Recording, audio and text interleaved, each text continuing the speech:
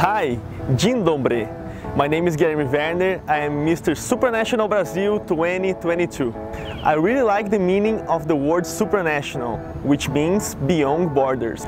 If the term applied to human beings, I will be a Superman. After all, I never set limits for my dreams and goals. In 2016, I graduated as a dentist. However, I have another dream, to become a television and movie actor.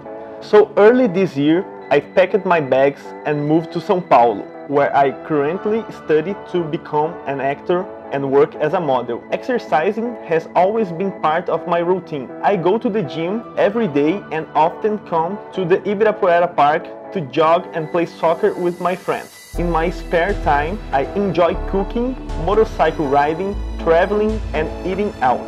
Animals are my biggest passion in life. I grew up among dogs and cats. I always felt bad for the abandoned pets. So 4 years ago, I decided to do my part and help them out.